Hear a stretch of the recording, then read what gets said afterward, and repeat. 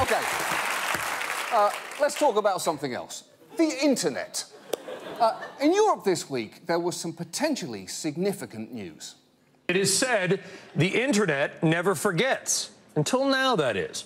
In a huge ruling, the highest court in Europe ruled that Google and other search operators like it must delete search results if they are requested. They're calling it the right to be forgotten. The right to be forgotten, which incidentally is definitely my favourite non-existent Morrissey song. I have the right to be forgotten. What if... Yes. What the ruling amounts to is that if there's something embarrassing on the internet about you, then EU citizens can now ask Google to take down any links to it. Or, as CBS attempted to explain it to their older viewers... You're looking at things that are actually material to you that you may not be able to find. It's basically like saying in a library, you can have books that people don't like the topics, but you got to take the cards out of the card catalog. A what? A card catalogue? Is it possible to use a metaphor more archaic than that one? Information is like a penny farthing bicycle. The data is the spoon brake. ISPs are the aft wheel, and users are the deerskin covering on the saddle spring. And I'll tell you who seems weirdly excited about this potential new right: the newscasters reporting on it. Let's hypothetically say when you were in high school, you toilet papered someone's house, you were arrested. But that one night of wild drinking in college can haunt you forever online. What if 10 million people suddenly approach Google and say, by the way, you know that story about me running over a squirrel on my bicycle while drunk and naked? I want that removed. OK. That is way too specific to be something that he just came up with off the top of his head.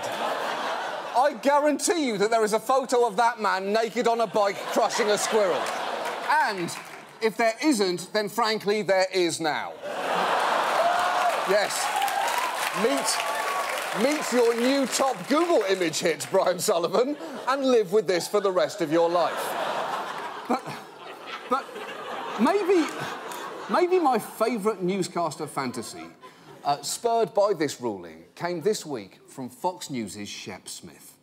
I'm trying to think what I would give to just be forgotten. Shep, I might go rob all the banks on the planet. Well, hold on, Shep. Just because you erased yourself from the internet doesn't mean you won't be caught for robbing banks. That's not how basically anything works. But it's genuinely charming that you think it is. I just like to rob banks. That's kind of my thing. Look, maybe this new ruling, though, addresses a genuine problem. The internet has an unforgiving memory, and it can ruin people's lives. So if all the ruling does is let people take down links to minor indiscretions from their past, it's probably fine. A source that has knowledge of these requests says that a man in Europe who was convicted of child pornography was among the first people to request links to articles about his conviction be taken down. A politician with some bad behavior in office, even a doctor with a negative review. OK, a fail-safe question to ask yourself when drafting a law is, might child pornographers like this?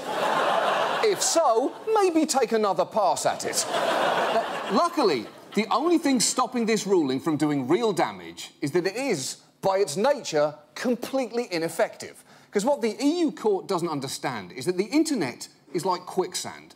The more aggressively you fight to remove yourself from it, the deeper you're going to sink down into it. And the case in point is the guy who started all of this. The case originated in Spain. A man there argued that when a Google search turned up an auction notice of his repossessed home from back in 1998, that somehow that being out there was a violation of his privacy rights. That Spanish man is Mario Costeja Gonzalez. This is his photo, which was on an article from the New York Times about his crusade to remove links mentioning his debts from 1998. In doing so, he is now world famous for being that Spanish guy with debts from 1998.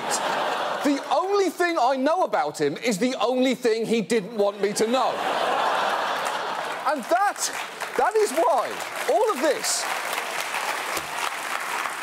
this is why the right to be forgotten is no longer workable in the internet age.